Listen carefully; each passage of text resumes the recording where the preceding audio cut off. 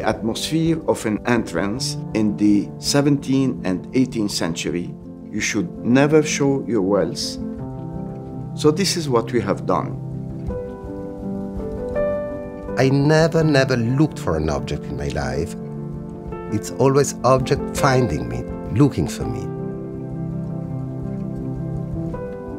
When I'm on the Nile, I see the essence of Egypt.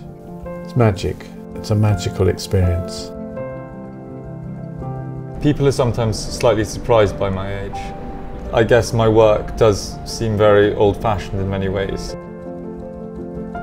I'm not sure you're born an artist.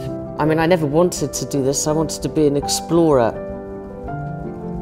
People started asking me to help them with their houses, and so that's how I got into decorating. I'm the 14th generation of the Sackville family to live at Knoll. I feel very lucky.